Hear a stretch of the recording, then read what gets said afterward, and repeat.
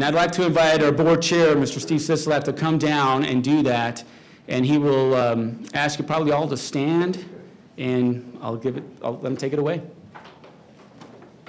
Thank you, sir. Thanks, Alex. Appreciate it. Welcome. First off, can we get a round of applause for Alex? I mean, he does an incredible job.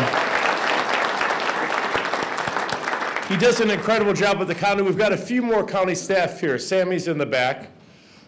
You've met, right, give her a round of applause. Brian Paulson, who's our town manager in Laughlin, is in the back.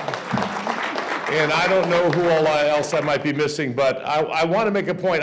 For those of you who I have not met, I'm Steve Sisolak. I'm currently the chair of the Clark County Commission. I represent District A, which is in the southwest, and also Laughlin and Searchlight, a couple of our elected town boards. We thank you for your willingness to serve. It's not always an easy job that you're undertaking. You will face some contentious issues in the years ahead of you. Neighbors don't always agree with developers on what's going to happen on particular parcels. Sometimes neighbors don't agree with themselves on what's going to happen on particular parcels. You are our eyes and ears. You're the closest folks we have to the actual projects in the neighborhood, which provides us with an invaluable insight in terms of what's best for the neighborhood. You live in these areas, you know better than we do sometimes what fits in there. We take your recommendations seriously. Sometimes they do not always get approved, and we make some changes because we have circumstances that we have to look at that sometimes you don't address. So we've got different commissioners that view things differently. But I appreciate it. We've got almost 100 people here today that are willing to do this, and I commend anyone who's willing to take the time to commit themselves to public service. You are subject to the open meeting law, and you're going to get a lot of information presented to you today. It's like water coming out of a fire hydrant. You won't be able to take it all in. So what Alex told you, you might want to go back and look at the videotape if there's something that you missed. The open meeting law does govern town boards, it governs planning commissions, and certainly county commission meetings. So it's important that you're familiar with it and communication with individuals and whatnot, and that you don't all just get together and have a cup of coffee and start talking about different items that are on town board agendas. So before I get to the oath of office, are there any questions out there that someone has that they'd like to ask? I knew I'd get a question. I warned you. Oh, you warned me. Mr. Bedrock. We had something that came up near the end of the year, and it was for 29 homes. And the staff report was against 8 parts of this whole thing.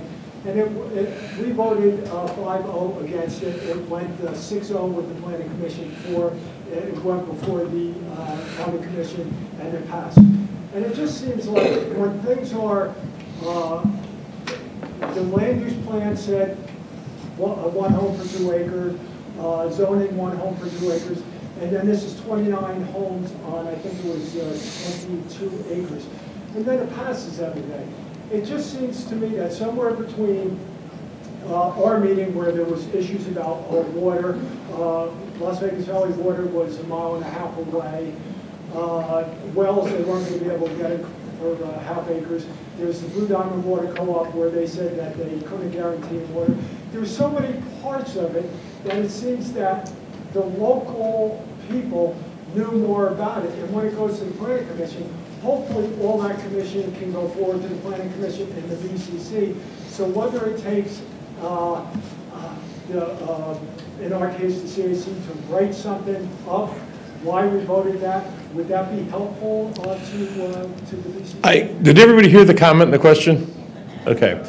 The question relates to a project, and correct me if I summarize this incorrectly, that was proposed up in the Red Rock area off of 160, which we've got some other projects up there that are very contentious. It was denied by the town board, recommended denial by the Planning Commission, and then ultimately approved by the County Commission. When we get to the County Commission, just so you understand, we are not as familiar with every project in the county as we are with those in our own district. You know, we kind of acquiesce to the commissioner who represents that district because we hope that they acquiesce to us when it comes to our district. Oftentimes what happens in some of these situations is when it comes to the town board and you make changes, you make recommendations, the developer will come up with a new plan and they'll make some changes, or at the Planning Commission, they'll make some changes to that. They'll make some commitments sometimes to the County Commission in terms of mitigating some of the situations that you bring up, whether it relates to drainage or traffic or, you know, whatever it might be. And I know it's frustrating for the town boards when there's a recommendation for a denial or approval and it's either confirmed or upheld by the Planning Commission or overturned by the Planning Commission or by the County Commission. That's why we have 3 steps along the way to give everybody enough due process. The information that you provide us and the recommendations, as I can't stress enough, is invaluable. We look at it very, very seriously. We take the comments. I don't know if you can come up with a summary like that. And Alex, I'd ask when Steve gets here from the DA's office, what is actually, everything that you do is part of a public record that's subject to the Freedom of Information Act. I don't know if that's something that could be sent up to us, you know, summary, and how you would get together. The town board might not agree on exactly how that should be worded, what the verbiage should be. So that would be a question. Would it be helpful? Absolutely. Usually I go to Tiffany, to my liaison, who's ever handling that, and sometimes I'll ask a question in terms of how you arrived at that decision. But I think that's better served when, I think Steve Swiker is coming for this meeting. Oh, there he is, okay. Oh, you're so quiet down there. To answer that question, whether or not that's appropriate or allowable to send us up written information. Yes, sir. Wouldn't they have situations like that? Would it be useful if it's been denied at the Planning Commission, at the county town board as well as at the Planning Commission? And those changes that you suspect could have occurred that would have mitigated those circumstances, for it to go back to the town board so that the town board could become familiar with the things that maybe would change their mind and they wouldn't resent it as much? That's possible, and sometimes we do send it back. On occasion, I have sent a couple back. The difficult part with that is this is a very time-consuming process to go through, you know, the town board, then the Planning Commission, and quite frankly, neighbors sometimes get a little annoyed, you know, that it's put on an agenda and then it gets held by a developer and then gets held another time and then they come 2 or 3 times and it goes to Planning Commission and gets held once or twice, a County Commission, and these things can take 3, 4, 5, 6 months. And if it's sent back another time, that can happen. Sometimes it happens, sometimes it doesn't. That's pretty much up to the purview of the individual commissioner who represents that district, whether or not he or she chooses to send it back. But we do try to address what your concerns are. So a commissioner will say, look, this issue came up about drainage. How did you address that? Or, you know, how are you going to handle that? And we hopefully we address the issues that you do raise. And sometimes we miss them, but we do the best we can.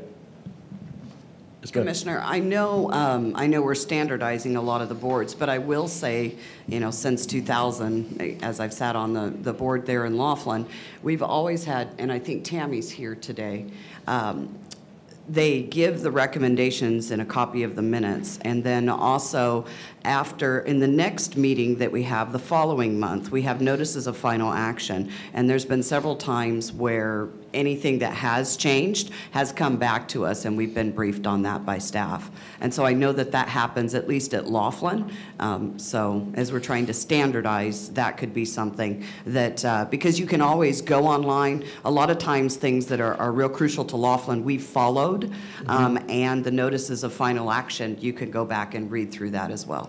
And I appreciate that we have sent, Tiffany and I have sent some things back when it's like, okay, wait a minute, this town board doesn't like it, take it back, make it a change and take it back. I think what we're talking about here, what's being, I don't know if you can quantify or codify the thought process that got you to where your recommendations were, and that's something that Steve's gonna have to address, because you've got 5 different thought processes that made the recommendation as to yes or no. You put more weight on some testimony than on others, but we try to send it back, you know, if we think it's necessary. And if you want more of that, sending it back, let us know. And, you know, we'll work that through the liaisons, the various liaisons, and I'll make the comment to my colleagues that you'd prefer we try to send some of the more controversial stuff back to you.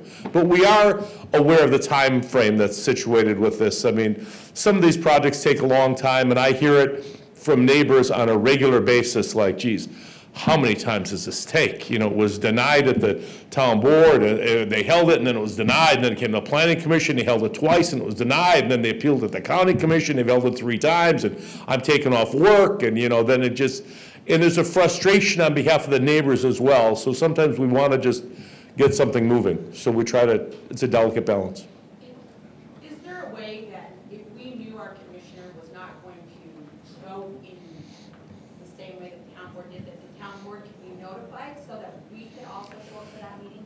If we're giving an advisory and we're assuming that it's going to pass, and we're representing the neighborhoods, if the neighbors came and we voted to deny it, and the neighbors would take the opinion that that was a done deal, then I think the town board should have an option to attend that meeting to at least represent the neighbors. The difficult part is, in my case, you don't know if you're going to deny it or recommend approval as a county commissioner until you oftentimes will meet with both sides of an issue. They'll come in, or the developer and the property owner will come in and, you know, make their case, and we'll address the things.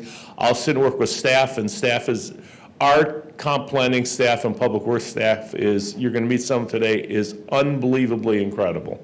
I mean, they have such grasp of the situation and the knowledge that they bring forward to us, and sometimes they can come up with a potential solution. I don't know if the commissioner can contact the town board members, because quite frankly, I don't know if they're going to know until it actually comes before the county commission. And sometimes neighbors that hadn't appeared at the town board or the planning commission meeting will appear, and they'll bring up issues that previously weren't addressed. But that, and I'm not meaning to shuffle off the questions, that's another one that I think you should ask legal when they get to speak, in terms of when it's appropriate, not appropriate for the town board to come in and speak also lobbying in front of the county commission. Right, and that's what I said, that's my biggest complaint, as far as the neighbors that come to my house after we've denied something and it's got passed. Yeah. They show up at my door, you know.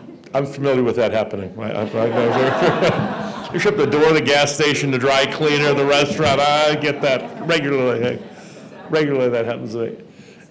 Any other quick questions? Yes, sir. In Moapa, we feel like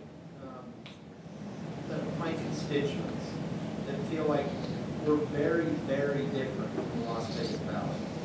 And it's different opinions on a lot of things. The reason people move out there is because it is different. And yet we're forced to kind of fit the round peg into a square hole a lot of times with county rules and things. And that's where most, and they end up resenting it tremendously. And that's a very good point. Some of the rural areas, whether it's Moapa Valley, Bunkerville, Good Springs, Laughlin, Searchlight, you know, when we get out a little bit, it is different than Enterprise and, you know, Sunrise, you know, and Spring Valley. People do live there for different areas, just like RNPs are different than living in a non-RNP. We try to take those things into account. I mean, there's a lot that's allowed in some of the rurals that's not allowed in, you know, the urban core of the county. The commissioners and our liaisons, and again, not to just keep throwing out accolades, we've got a group of incredible liaisons that handle this stuff for us. They are aware. Contact them if you have a specific issue. They're familiar with the rural atmosphere and flavor of some of our commission districts, and we all have a touch of some of the rural areas and some of the urban areas. Particularly, I know Commissioner Kirkpatrick and Brager and myself have a lot more that goes further out into some of the outlying areas. And you're right, sometimes that does feel like you're fitting a square peg in a round hole. But as commissioners, we're well aware of the intricacies and the difference between, you know, Moapa Valley and Tropicana and Pecos. You know, we're well familiar with that, and, you know, it's not always a one solution fits all. So we appreciate the work that you do to try to bring it together, and the lifestyle is different, just like code enforcement is different out there than it is in the urban core. Anything else? Okay, because I'm going to get you way behind on your schedule, and I don't want to do that. I can see Alex out of the corner of my eye here. So you announced that if anybody hasn't gotten their ethics notarized, the notaries are still out there, but they're ready to start their weekend? To leave. Did anybody not get their ethics thing notarized? Everybody's, you need to? Okay, we've got one before they leave. Two? Want to get those done before I swear them in or after I swear them in?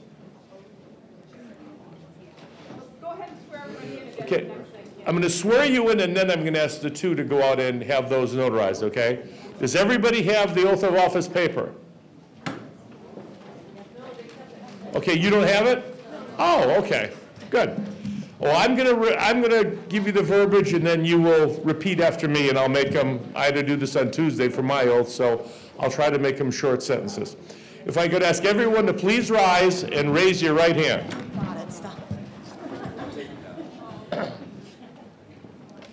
There's two parts where you're going to have to state your name or the town board or Citizens Advisory Council that you represent, and I will point those out to you. I state your name. Do solemnly swear that I will support, protect, and defend the Constitution and government of the United States and the Constitution and government of the state of Nevada against all enemies, whether domestic or foreign, and that I will bear true faith, allegiance, and loyalty to the same. Any ordinance, resolution, or law of any state notwithstanding, and that I will well and faithfully perform all the duties of the office of State Your Town Board or Citizens Advisory Council, on which I'm about to enter, so help me God. Congratulations, you are now officially sworn in. Okay, Alex, you want your microphone back? Yes, Okay. but I will take Thank it you. back. Thank you. Again, thank you all much. It's a pleasure to be here. I enjoy seeing everybody, and I cannot commend you and thank you enough. It's Saturday morning at 9 o'clock in the morning, and there's a lot of other things that you could be doing, that anyone could be doing on a Saturday morning, including sleeping. But the fact that you took the time to get involved and to be here for this shows an awful lot about not just what you do, but about who you are. You help make our community better. You help all the citizens here to form a structure that they can understand and that we can follow as a commission. And I thank you for your willingness to serve and your time. So thank you all. Have a great day. We appreciate you. Thank you.